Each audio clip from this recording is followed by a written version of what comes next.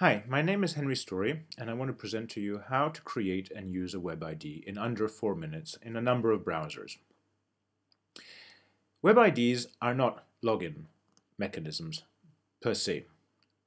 Usernames and passwords do fine with that, especially with browser support and new technologies such as Firefox Weave coming up. Once we've logged into your social network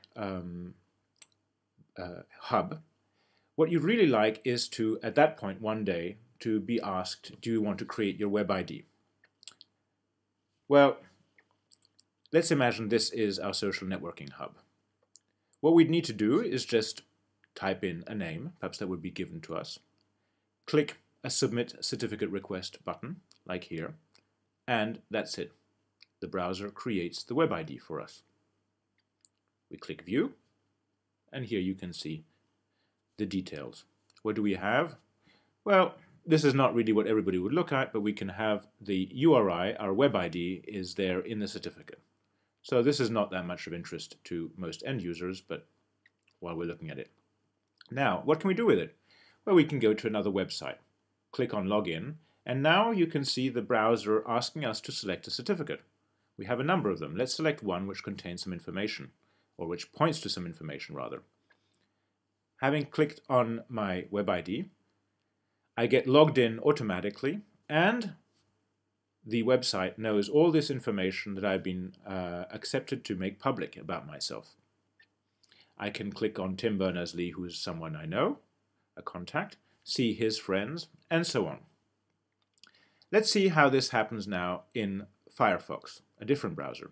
Let's go. We've logged into the same social networking hub.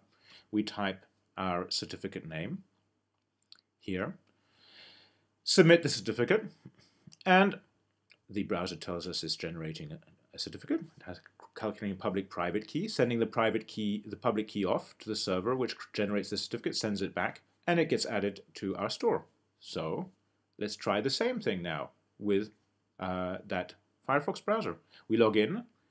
The Firefox asks us to select a certificate. The interface is ugly in many ways. Here we have to create a type of password for the local store. And what is it? We're logged in, and again, foaf.me knows our identity. Let's now try this with Opera. We have all of these certificates there, you can see, for each of the different browsers. Again, we type in a certificate name, though these could be generated automatically. For Opera, Opera gives us more choice here. Perhaps that's a little bit over the top. We then submit a certificate request by clicking this button. Opera asks us for the username and password for our certificate store, and bang, there you go. The server sends us back a certificate. This is all the details there. Installed. Perhaps a good website will know which browser users using and give them some tips. So here now with Opera, we are going to try to log in to foaf.me. Again, we get a list of certificates. I have a number of them. We choose one, and bang, we are logged in. No username, no password in any case. In each case, the browser, the website, knows exactly the same information. All we had to do was log in to the site with our username password. I didn't show that, it's too boring. And just click one button to get the certificate for that browser. That's how easy it is to use a WebID. So I hope this will be help you perhaps come up with better examples than we have here, and to create and help us create the social web. Thank you.